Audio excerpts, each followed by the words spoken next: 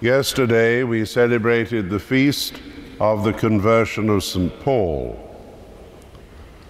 After the resurrection of the Lord and the outpouring of the Holy Spirit at Pentecost, that event is, in my opinion, the most significant event in the life of the early church.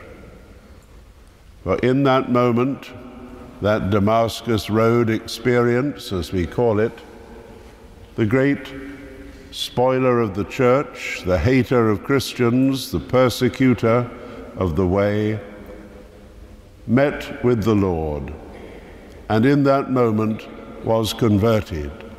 He who saw it as his life work to persecute the church had been chosen by God to be the great teacher and the apostle to the nations. And so it came about. He who they had heard was persecuting the church now became the great preacher of the gospel of Jesus Christ. 2 years ago, I was privileged, and the boys and gentlemen of the choir will have heard me say this last night, so they can switch off at this point. 2 years ago, I was privileged to lead a pilgrimage to Syria, and the first Mass that we celebrated was in an Orthodox church standing on the site of that conversion moment. Subsequently, we said Mass in a church built on the site of the house of Ananias, the man sent by God to restore sight to Paul and to baptize him. And on the third day, we had Mass in the chapel built into the walls of Damascus, marking the spot where the apostle was lowered down in a basket when he had to escape from the Jews. And I urged the congregation last night to pray for the people of Syria, and I would ask you to do the same.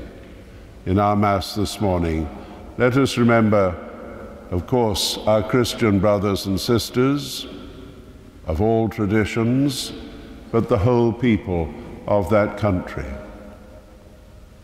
The Christians in Damascus must have been in fear and trembling when they heard that Saul was coming from Jerusalem to persecute them.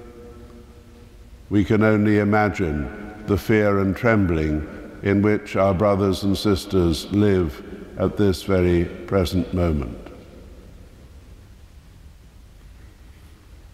Today we celebrate the memory of two of St. Paul's closest companions, his disciples, St. Timothy and St. Titus. We learn most about them from what we call the pastoral epistles, the two letters of Paul to Timothy and the letter to Titus.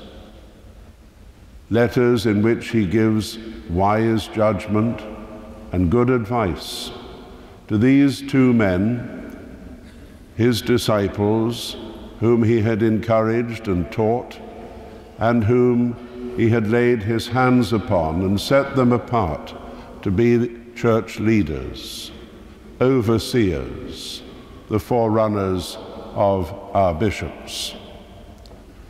Timothy was to oversee the church in the city of Ephesus, and Titus, the church on the island of Crete.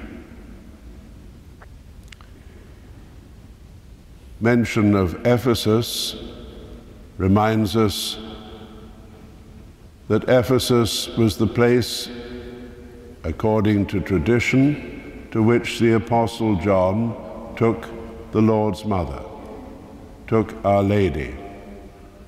And there is, just outside the ancient city of Ephesus, a beautiful shrine called Our Lady's House. And it is there, we believe, that Our Lady lived and died, and after her death was assumed, taken body and soul into the glory of heaven. Again, I was very privileged to lead a group to Christian sites in Turkey, and we were at Our Lady's house on the Feast of the Assumption. A great crowd of people assembled there, and it was very interesting to see how many were Muslim. Because, as I'm sure you know, Our Lady has a very special place in Islam. 2 chapters in the Quran are dedicated to her. And maybe this is a sign. Maybe it will be through Our Lady's prayers that Christian and Muslim will be drawn closer together. In the letter, the first reading from the second letter of Paul to Timothy, the apostle speaks about faith.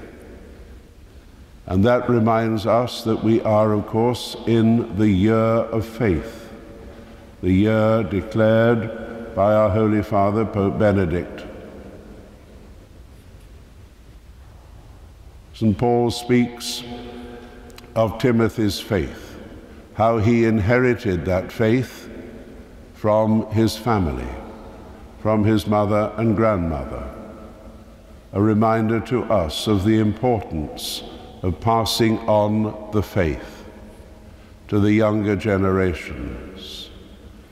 If they don't hear it from you, their parents and grandparents, who will they hear it from?